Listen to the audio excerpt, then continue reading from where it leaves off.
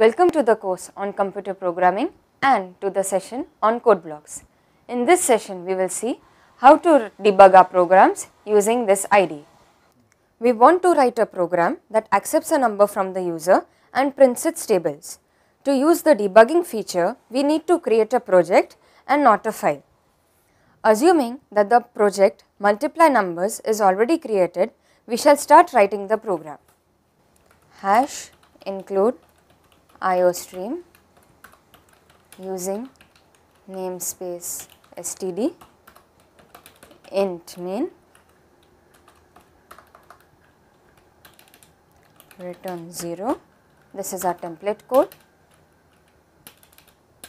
We will now declare a number num1, a variable counter equals to 1, and the answer that we need to compute. Cout, enter a number which will be printed on the screen, endl semicolon cin num1, the number will be accepted from the user. Now we will write our logic of the program to print the tables. So our logic would be using a while loop, while counter is less than equal to 10, open curly braces, answer equal to num1 into counter, and we will print the answer as cout num1 into counter equal to answer.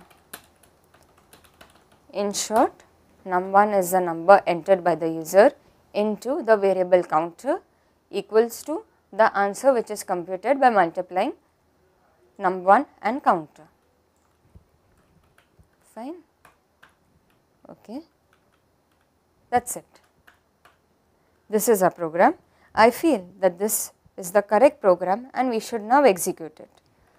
So we will save it and we will click on build and run. The terminal has appeared.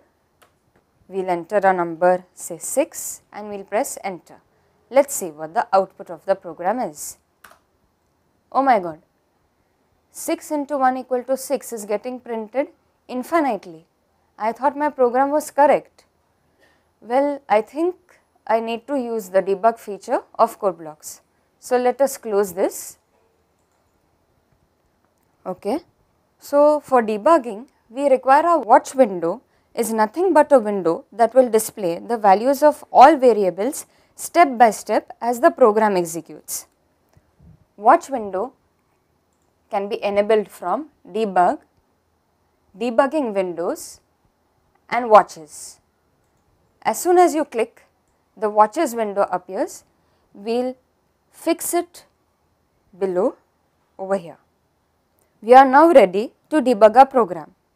Let us go to the first statement where int num1 counter equal to 1 and answer is declared as integer. We will click on debug and run to cursor.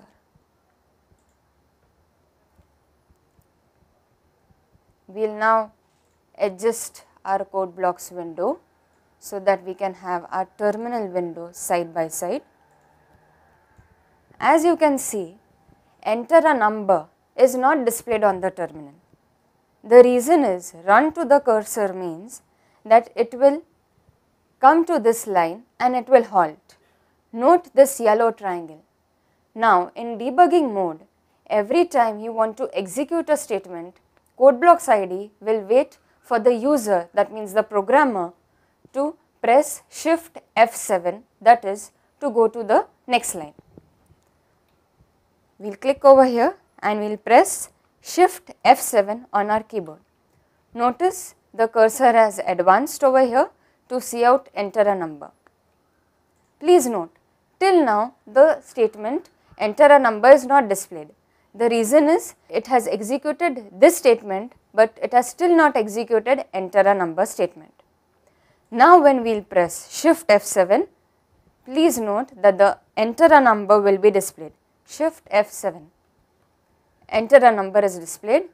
Again we will press shift F7 so that we can enter a number over here, say for example 6 as we mentioned earlier, and we will press enter. Now the control has come back again to our program, which is while counter is less than equal to 10. The value of counter over here can be seen, num1 equal to 6 which we have entered, counter equal to 1 which we have declared earlier, answer equal to some garbage value is displayed.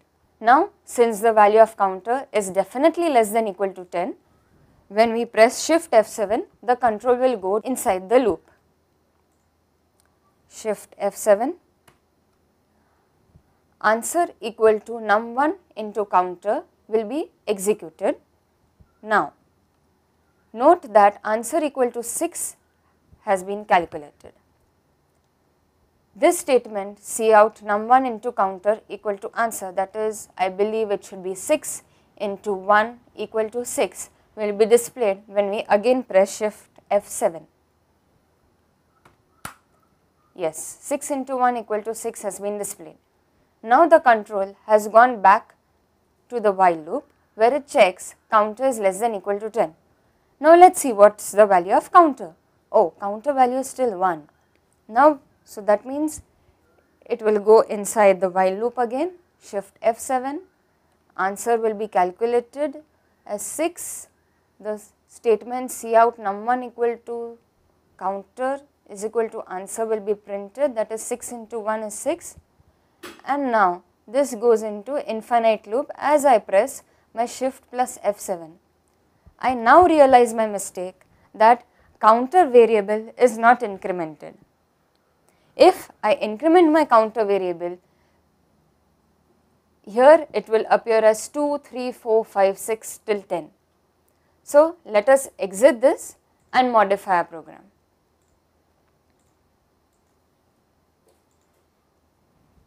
We will add a statement after the cout statement, counter equal to counter plus 1.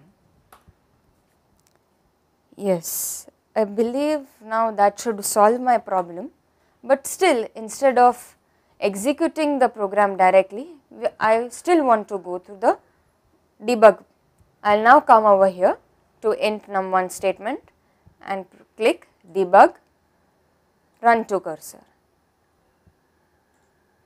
I will place my terminal over here on the right hand side. Now I will press shift F7, enter a number is displayed.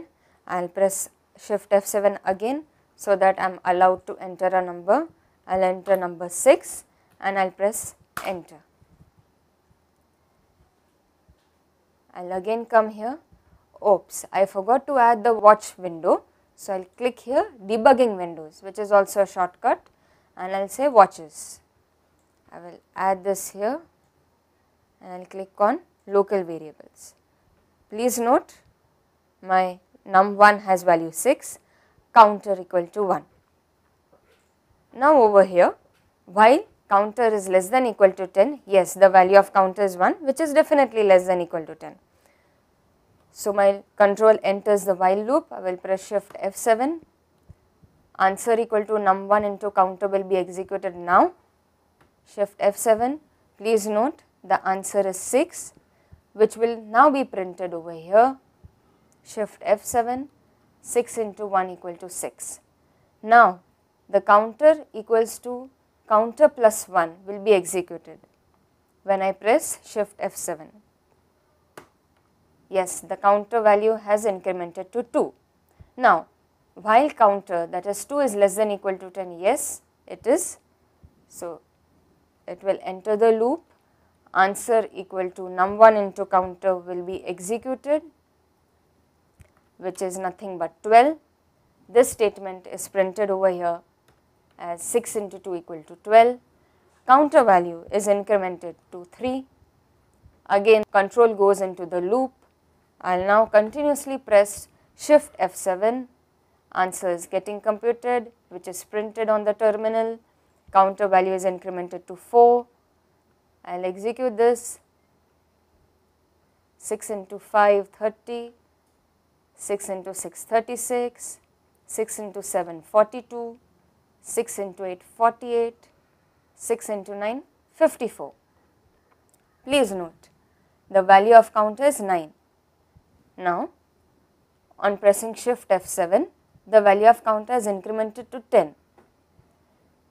Still, the control will enter into the while loop because the while loop condition is satisfied, wherein 10 is definitely equal to 10.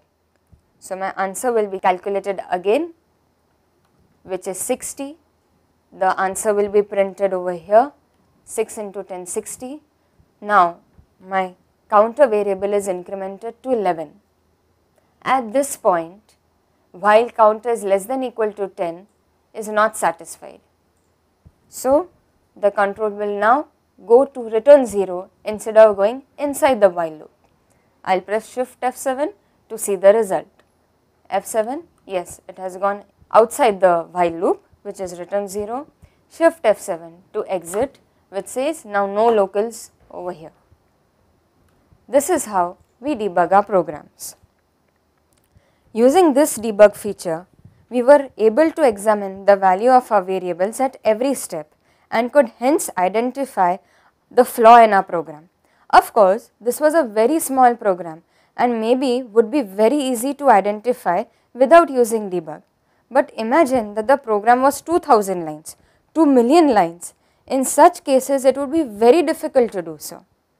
Hence, CodeBlocks IDE provides us with this debugging feature. We end this session and hope that debugging feature will help you debug and solve the errors in your programs. Thank you.